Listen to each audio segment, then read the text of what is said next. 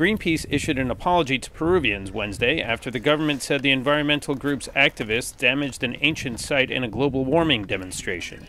Greenpeace activists illegally entered and left footprints in the fragile geodesic drawings known as the Nazca Lines, Peru's Ministry of Culture said. The mysterious symbols etched in the ground are thought to be from between 500 BC and AD 500, and experts disagree on why they were made.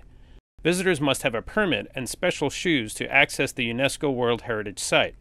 The stunt occurred on Tuesday as nearly 200 nations are meeting in Lima for UN climate talks.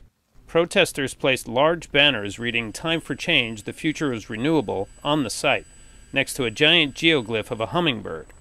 Greenpeace says the stunt caused no harm, but that it is deeply concerned about any offense Peruvians may have taken. The Peruvian government has said it wants to detain the protesters before they can leave the country.